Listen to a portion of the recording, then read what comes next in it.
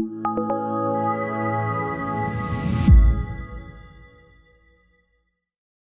morning. Today we're going to talk to Dr. Valentine Okwara from the Department of Education. Welcome, Doctor. Thank you. Thank you, Doctor. What are you currently working on? Currently, I'm working on 2 projects. The first one is the incorporation of arts in the teaching and learning of science to make science more enticing under the context of STEAM education. And secondly, I have another project with SOTL that I'm working on how we look at think, pay, share as a group work strategy to help students who are struggling in some modules with specific reference to LSTV 3605 and NTTI 3604 modules that are teaching. Thank you, Doctor. Can you enlighten us with regard to the difference between STEM and STEAM? Okay, when you look at science education, it's basically we're talking about STEM. That means science, technology, engineering, and mathematics. So STEM has been there for a very long time, and everything we talk about is about the STEM and STEM fields. But most recently in 2016, there is this new wave of interdisciplinary collaboration where arts is needed in order to make science more fun, and that is the application of arts in the teaching and learning of science. So that gave birth to STEAM, S-T-E-A-M, science, technology, engineering, arts, and mathematics. And when we look at arts in its entirety, arts is about creativity. And when we look at science, it's not as if science doesn't have creativity, but because the way science is taught, we usually exclude that creative aspect in science. And it doesn't make science more appealing and fun. So, but if we kind of leverage the creativity in arts, remember when we talk about arts is an embodiment of puppetry arts, drama, music, and so on and so forth. So if we find ways of incorporating this into science teaching and learning, it will make science more fun. So with respect to all this, my specificity is in the area of the incorporation of puppetry arts as a teaching tool to make science more interesting. So it's still within the context of STEAM. Thank you so much, Doctor. And then, what role is technology playing in the field of education? Okay, when we look at the 4th Industrial Revolution, it's about technology. So we cannot diverge the field of education from technology. Technology is part and parcel of field education. So the incorporation of technology in the teaching and learning in all spheres of education is very, very important. For example, if we look back at what happened during the COVID pandemic, if not for incorporation of technology, we would have lost a whole lot of time in terms of teaching and learning. But because we have internet, we have access to internet, and we incorporate technology in online learning, and so on and so forth, we were able to bridge that gap. Because during the lockdown, everybody is locked into the room. The only access you have to the outside world is via technology. So leveraging technology in the teaching and learning, especially in education, is very, very important.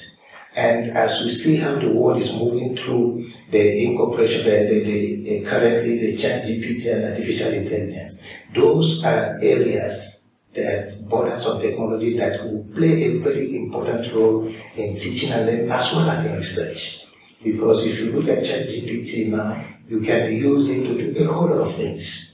You understand? So it's very, very important. The incorporation of technology in education, it's the way forward. Thank you so much, Doctor. And then, are there any specific or exciting gaps within your field of study? Most definitely. In any field of study, the essence of research is to fill in gaps. There are unanswered questions. For example, I was talking about how do we make science more fun in order to make learners interested in teaching and learning of science. That is a gap. The incorporation of arts, the creativity in arts in the teaching and learning of science is the area of research that is filling that gap. And with this filling of that gap and doing research in these areas, it becomes very, very important because the essence of research is to search for answers. And we cannot search for answers where there are no questions. And if there are no questions, it means there are no gaps. So we wouldn't be here So we're here because there are gaps, there are questions to be answered, and that is why we're doing research in order to answer those questions. So most definitely, in my field of study, in my area of specialization in science, there are gaps, most especially like we discussed earlier on off camera about the learners not being interested in science and maths. It's a gap. And science is the future, technology is the future. So we have to make science more fun for learners in order for them to have interest in science. So that is why I'm working on STEM education.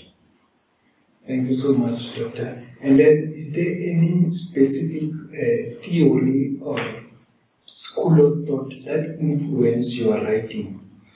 When we look at my writing, I don't have any specific school of thought that influences my writing. What happens in my writing is that I look at a whole lot of theories, for instance. For example, when I'm talking about STEM, incorporation of STEM into the teaching and learning of science, I basically look at adjunct theory of learned behavior, whereby we know that when we look at cognition, that's the teaching and learning, the learner's ability to concentrate, and what are those things that we can use to make them concentrate. So in Adjunct theory of learned behavior, he says that if we want to change a specific behavior, for example, attitude of learners towards science, which we intend to change using puppetry arts, if we want to change those attitudes, we have to look at those critical areas that we can incorporate those changes in order to make it effective. So that is how I work. I don't have any specific depends. Like, for example, like I said earlier on, in puppetry art incorporation, I stick to Adjunct theory of learned behavior, because it's not only that we want to make science more fun, but we want to change the behavior of learners towards science, and that is changing their attitudes towards science. Thank you so much, Doctor. And then, what message can you share with aspiring researchers? The message I have for aspiring researchers is like, one, the field of research is full of ups and downs. So you have to embrace failure and learn from it. Don't expect to do everything right at the onset.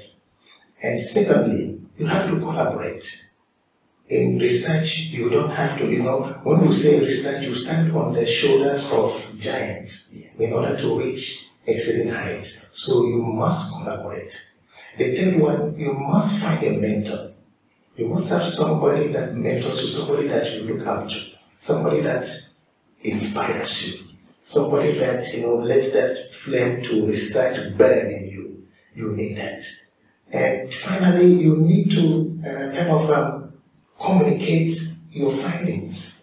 People must know what you're doing, and what you're finding, and what you have researched, or what you have done, and what you have published. You need to publish, so you need to communicate. So those are my advice to upcoming researchers.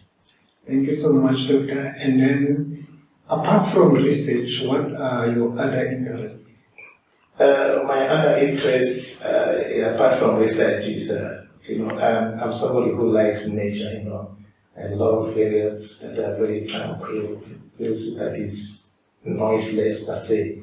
So I frequently, my ideal holiday resort with my family is national parks and game parks, and where I will sit and interact with nature, and it inspires my writing and so on and so forth.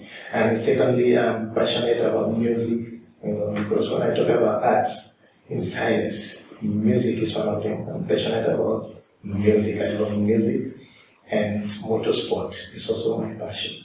Okay. Thank you so much, Doctor. And we really appreciate your time.